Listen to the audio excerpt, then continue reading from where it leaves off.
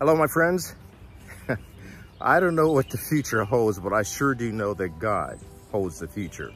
Good morning, I'm Kelly Wright, and this is Hope in the Morning. God tells us that his plans for us are not for disaster, but for a future and a hope.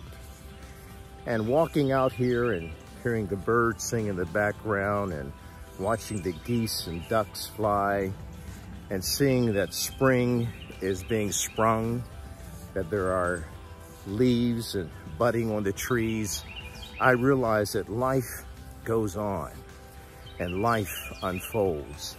And sometimes life presents to us trouble. Because we love God, when trouble comes, we are not to live in fear or distress, but to realize that we are blessed. Now, you can be blessed and go through stressful times, but God gives us the peace that surpasses all understanding. So let me share this with you, and hopefully you will share it with you, your families, and your loved ones across social media. And let me encourage you to always pick up the phone and call your loved ones. And if you can't get them, leave a message. Let them know that you love them.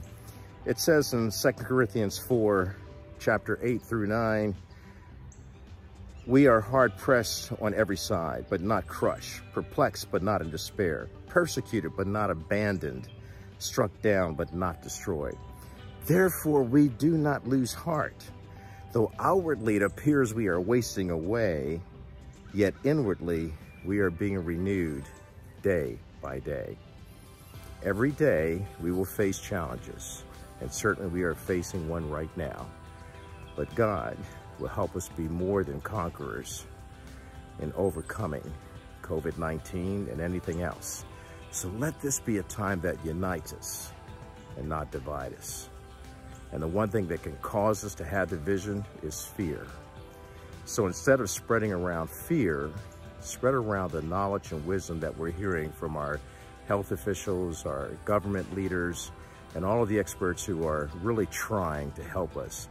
Pray for everyone involved in COVID-19. That means pray for you, pray for your family, pray for the medical professionals who are out there on the front lines, pray for the president, pray for world leaders, pray for everybody.